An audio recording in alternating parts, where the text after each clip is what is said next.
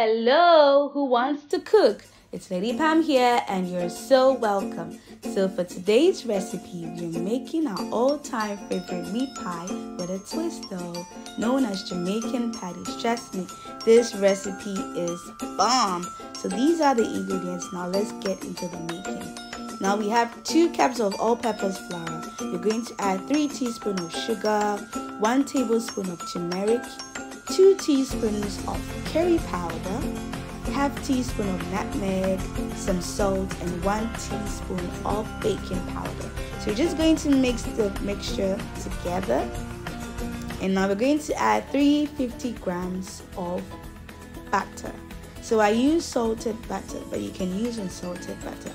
So we're going to mix it till we have a bread-like consistency, just like this. So we're going to add half cube of Maggi, and then we're going to create a hole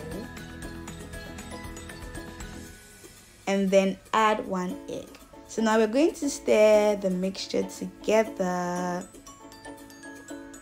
Now we're going to form the dough. So before that, we're just going to use milk, but you can use cold water, but I use cold milk. It gives it a better taste. That's in my opinion. So you don't want to use too much or too little, so you have to do it step by step. You don't want to have a too soft dough or too thick dough. Just want it to be just perfect enough. So we knead the dough for about 1 minute, and the dough is just perfect. So now we're going to transfer our dough onto a cling film. Just going to wrap it all around and refrigerate it for 1 hour. So let's get to the making of the filling. So first you're going to stir fry diced onions and some garlic. And then add 300 grams of meat. I used pork to be precise. So we're going to stir fry it for a while. And then add our spices.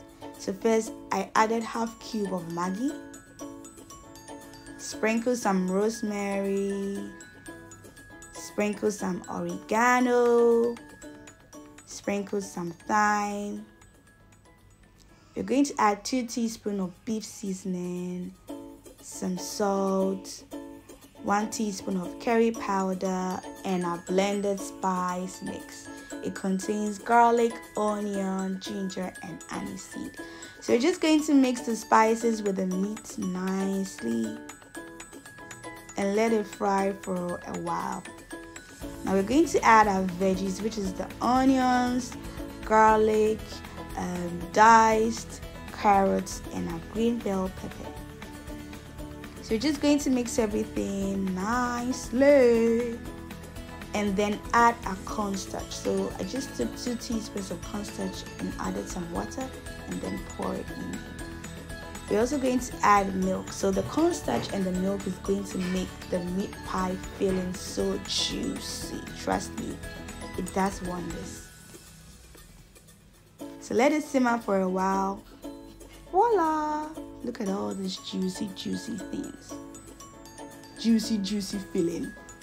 So for the egg wash, you're going to use 1 egg and some milk. Whisk it nicely and then set it aside. So we're ready to make our meat pie or Jamaican patties. So divide it into sections and then roll it out. But I'll advise that you don't roll it out too thin or too thick. Just perfect. Just perfect.